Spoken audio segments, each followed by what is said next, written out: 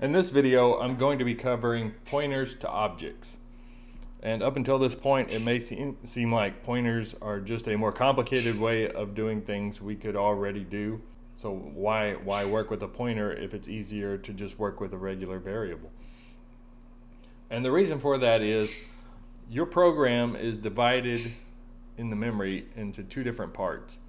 And so far, we have only worked with one of those, and that is called the stack. And the stack, in layman's terms, you could say it manages itself. The downside is it's very small. And so if you're writing a program that needs to use images or audio or any other large files or assets, the stack is just not big enough to support them. With Visual Studio, by default, you have 1 megabyte of RAM allocated for your stack. In other compilers and operating systems, you have it's determined by the operating system how big the stack is, but it's still going to be relatively small compared to the heap. The heap is the large sea of memory, the gigabytes of memory that you will need if you're going to be using large assets in your program. And since the heap is not managed by itself or the operating system, you have to manage it as a programmer. Any information that you store out there will need an address, or will have an address, and you will have to keep track of that address using a pointer. So that's where we go from here. This is the way you're probably going to be using pointers most often. You're going to be using pointers with objects. Okay, so I have a class up here, my employee class. It's got a few variables in it. It fits just fine on the stack, so normally we would say employee,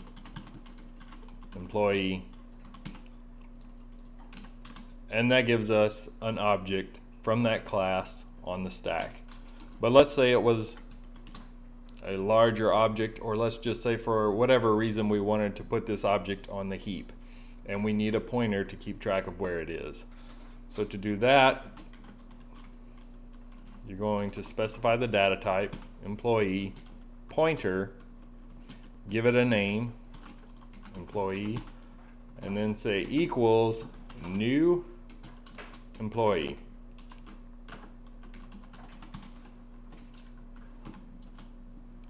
So new is our C++ keyword, and it serves two purposes. It's going to find a place on the heap where we can place our object. It's going to call the constructor, and our object will be created out there on the heap. And then new is going to return the address. And so we can store that in our pointer right here. Don't forget your asterisk, especially if you're familiar with Java and C#, you wouldn't have the asterisk there. But in C++, if you don't have the asterisk, then you don't have a pointer, and you're going to get an error. It's not going to compile. So if I try to run that, yes, I'm going to get an error. Conversion from employee pointer to employee. And so it's going to need the asterisk there. Alright, and that gives us an employee on the heap. Furthermore, when you're working with the heap, you need to remember to deallocate your memory, or to free up that memory when you're done with the object. And so to do that, you use the delete keyword. Just like that. So this will create our object, and this will remove our object. Anytime you use new, you need to use delete at some point later on in the program. When you're done with the object, make sure you delete it. Failure to delete it will create a memory leak. You'll have memory out there on the heap that you don't have access to. If you ever run something like this in a loop, then you'll have a very large memory leak, and eventually your program will crash. So we'll look at that in a minute. For right now, we'll just continue working with the object as a pointer. It's going to be a little bit different than working with an object on the stack. So I've got a few functions up here. I have a getInfo function, a calcPay function, and a display function. If I wanted to run those, working with my object on the heap, working with a pointer, I'm going to use my variable name, employee, and then I'm going to use an arrow instead of a dot. And then I can call get info or calc pay or display. Normally we would use the dot, but if you have a pointer, you're going to have to use the arrow. So calc pay and then display. So let's try that.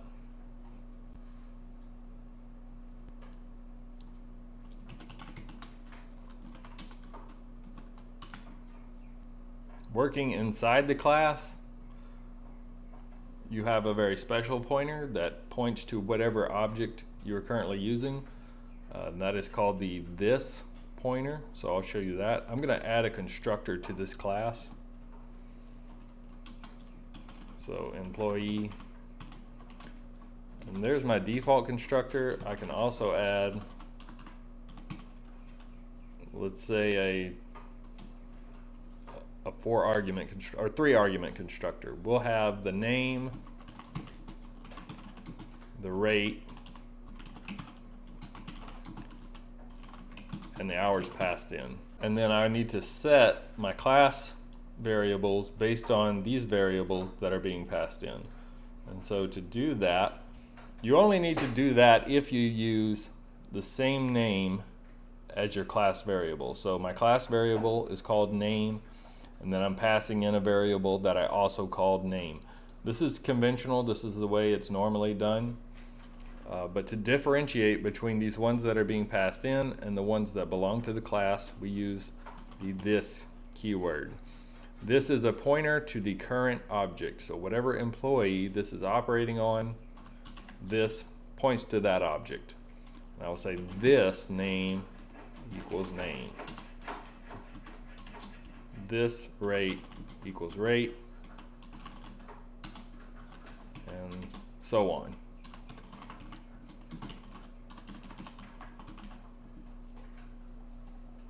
And so this is a pointer to whatever object I am using. If I'm down here in main, let's say I want to use that constructor up there. I can use that constructor instead of get info.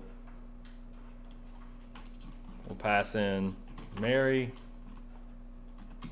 $10 an hour, 45 hours a week. Run the program. And I've done something wrong. What did I forget? Oh, my constructor is private. That's no good. There we go.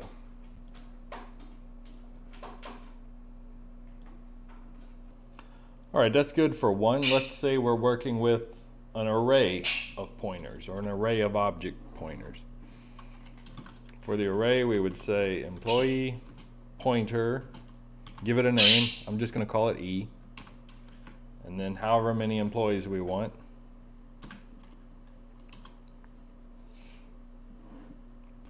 And then this creates an array of pointers but does not create any objects. So we have no objects at this point. To create the object, we need a for loop.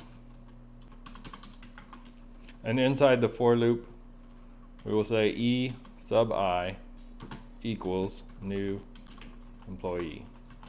Can't really use our constructor inside the for loop here because all the values would need to be different, but just to have our generic objects, we can do it like that. That works just fine. And we could also call get info in here if we wanted to. And that would be just like that.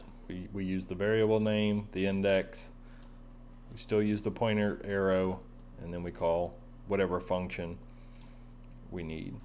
If we had public variables, you could access those using the arrow as well. So let's just say, that all of these are public.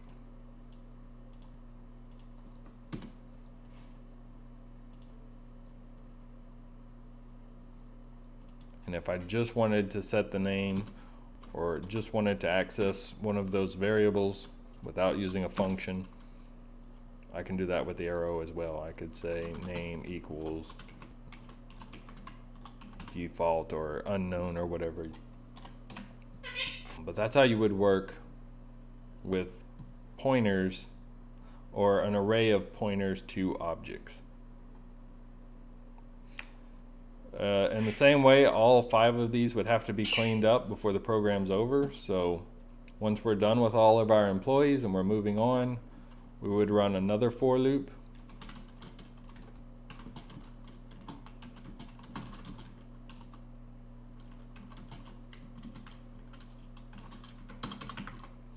And inside this for loop, we're just going to call delete on each employee. So delete E sub I. And that will clean up the memory for us. The last thing I want to cover in this video is a few examples of what a memory leak is and what they look like and how you can prevent them. So if I have an object out on the heap, that's fine. But then if I were to say E equals new employee again, what happens to this employee? This creates an employee and returns an address. This line will create a new employee and return an address. But I have assigned both objects to the same handle. And this pointer can only hold one address. So it throws that one away and replaces it with this employee right here. Only this isn't really gone. It's still out there. It's still allocating space and it's still tied up. And that is a memory leak because we can no longer access that employee. There's no way to ever get that back, yet it still occupies space. And eventually it will crash your program or cause heap corruption. So be aware of that. You don't want to assign a pointer a new object without first deleting the one that is currently there. And we can look at this in a loop.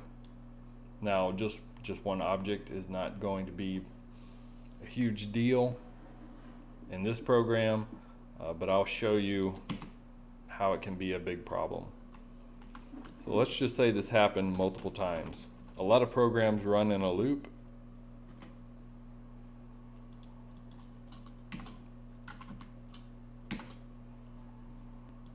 And so let's just say that without realizing it, we were assigning a new object to a pointer over and over again, and we never delete the old object that occupies that space. I'm going to bring up the resource monitor.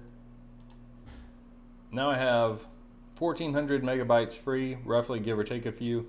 And if I run this program, I expect to see that memory that's being used steadily go up.